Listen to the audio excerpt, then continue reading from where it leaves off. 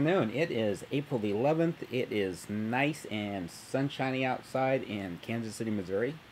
And with with seeing Fast and Furious last week and knowing that Avengers is coming in 3 weeks, I feel like I kind of have 2 weeks to see whatever I want to. And I went and made this decision to go see A Woman in Gold. Sounds like a James Bond title, doesn't it?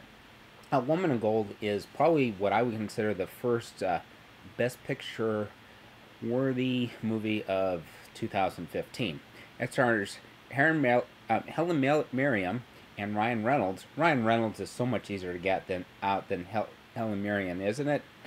Helen plays the real life Maria Altman, who is Austrian born. She comes to the United States and lives here for the past 40 years. By the way, this is based on a true story. She lives here for the past 40 years, and she always has on her heart and mind her family that she left behind in Austria. She left right when the Nazis were beginning to take over Austria, so this is all based in historic fact, at least, and it gives us an historic picture of what things may have been like during that time.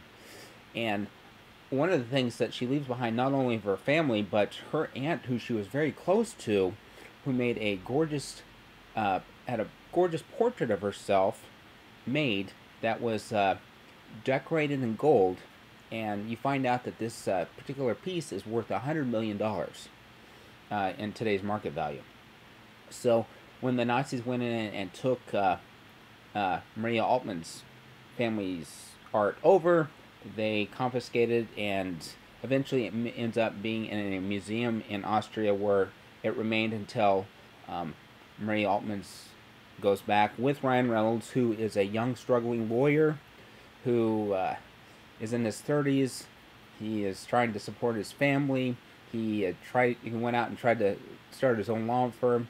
Is not able to be successful in that. So, interesting enough, Maria Altman and Rondo Schoenberg, who Ryan Reynolds portrays in this movie, they have a history together in the fact that their families have been friends for a long time.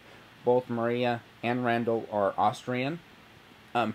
Whereas when I saw Monuments Men, another movie that talks about the art confiscation during World War II, I was expecting that kind of feel to this movie. But with the age gap between Maria and Randall, Randall's maybe in his 30s. Maria, I would say she's probably in her 60s at this point. I think at the end credits it says she died in 2011. So they pair up. So you have, if you saw Philomena a few years ago, you kind of have that feel throughout this movie between Maria and Randall. The age and the youth, the desire for Maria to want to obtain her family's treasure of this painting of her aunt that she holds so dear, who she doesn't really care about the monetary value. It's just knowing that a piece of her is left in Austria, and all the fears and concerns and rightfully so, the reluctance to go back to a place that she hadn't been since the Nazis took over, plays very powerfully in this movie. Randall, he's he's a little reluctant to take this case. He ends up working for free. Eventually, whereas Maria has all the strength to want to go get this done, and Randall's a little bit reluctant to get involved in this, you begin to see the tide turn as the movie plays out. I think I have a greater appreciation for art, not just for its monetary value. That really never crosses my mind when I think of art, but just the reality, nor even the beauty. As beautiful as art is, as much as I love going to the Nelson Atkins here in our hometown of Kansas City, Missouri, but it's just the reality that art is a part of our history, that it's a piece of us, that it talks and tells a story about who we were during our respective time period. And I think that really plays throughout this. Eventually, Maria and Randall end up going before the Austrian court, and I don't want to ruin the movie too much for you if I haven't already. So if I've ruined the movie for you, no, I apologize. But it builds well. The acting is fantastic. I think both Helen Mirren and Ryan Reynolds ought to be held up for Best Actress. I think Ryan Reynolds right now should be considered Best Actor so far. Again, 2015 is still young. There's a lot of movies to go. I think it challenges me to ask Because, like I said before, um, Maria and Randall, Helen, Ryan Reynolds, Maria's beginning to lose some gas in here, while Randall is going with his intuition, saying that they need to keep going in this. And I think something for us to think about: where is it when we think we have obstacles that we're not going to overcome? Where do we allow those obstacles to dictate what we do, and where do we let our intuition, our instincts take over to carry us where our energies might be floundering? And I think that's one of the big lessons that you take away from this film. When you're on the brink of success, are you willing to push over the top of the mountain, so to speak, to get to where you need to be? And I think this movie helps me to think about that a little bit.